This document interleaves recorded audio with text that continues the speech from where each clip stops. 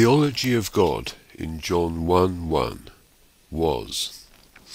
The opening of John's Gospel reads, "In the beginning was the Word."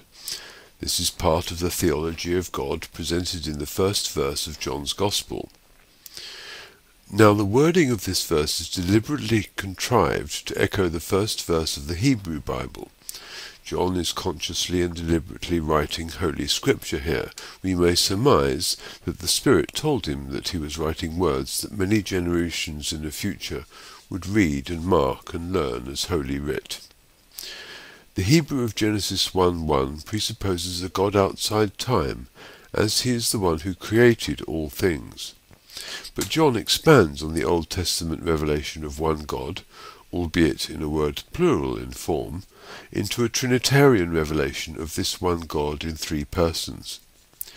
We have already analysed the word "with", as in "the Word was with God", and concluded that the word reveals the ministry of the Holy Spirit in the divine interrelations.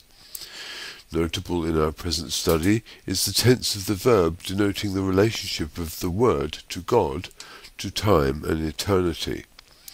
In the beginning, John writes, "The Word was".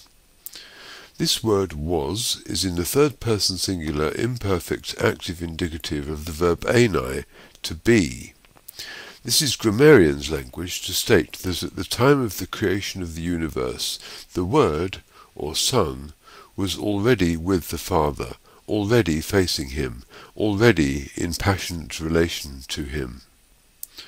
So John's theology of God can be explicated from 1:1 as, before the beginning began, the Word Christ was already relating to the Father in an attitude of love, whose nature is described by the word pros, towards, with, facing the Father, in that eternal Spirit which opens out the Godhead for us to participate in the Trinity.